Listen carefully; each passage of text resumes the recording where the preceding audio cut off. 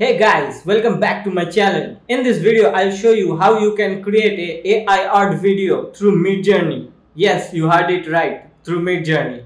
Check this out.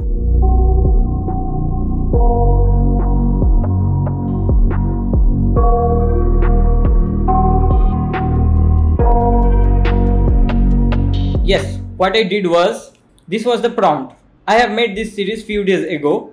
This series idea I got from H.P. Lovecraft stories. This was the set of images that it generated, and what I thought was upscaling the same image multiple times. When I upscaled the same image multiple times, I saw there is a slight difference in each and every output. From that, I got an idea of creating an animation from that same sequence of images. So I made a calculation for making a 3-second video. I need to have at least 12 frames per second, so it's around 36 frames, and I'll be looping it. I started upscaling this same image 40 to 45 times, and same thing I did with this image also.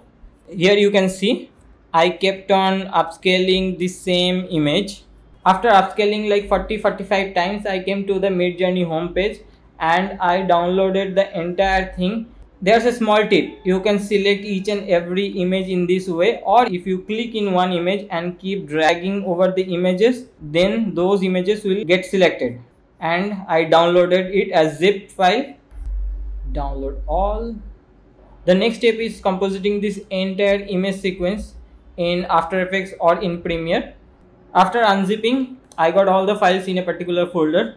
Now to create the video sequence from these images, we need to rename all the files in a ascending order or a descending order. 0001 to it 00041. Now let's dive into Premiere. In the project panel, double click and select the folder. Click the first image which is named as 0001 and then click this image sequence and import. Then drag that into your timeline. But this is too fast. To slow it down, right click and go to speed and duration. Reduce the duration to 40%. You can use optical flow, so it will morph. Let me show you if I activate the optical flow. This preview won't show you the exact result, so you need to in out entire timeline and then go to sequence, render in and out. This is crazy.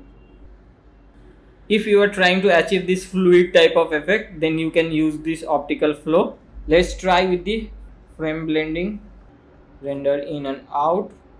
With the frame blending option, you can achieve this type of result. So I have selected frame blending option. I have just duplicated the track because I'll be looping it twice. So guys, in this way you can do your experiment and showcase your creative ideas in my Discord channel. I'd love to see them. And in the end of this video, I'll be sharing the entire series of this H.P. Lovecraft. Please do watch and let me know your views down in the comment below. And please don't forget to like and subscribe.